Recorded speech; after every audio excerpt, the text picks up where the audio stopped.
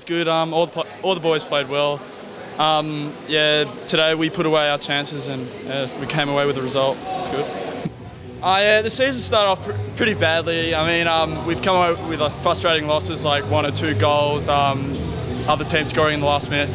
But I think, yeah, our season's going to go up from here. We're getting consistency. We've got a solid team now because we've had players coming in and out, but now we're going good. Yeah, it's good.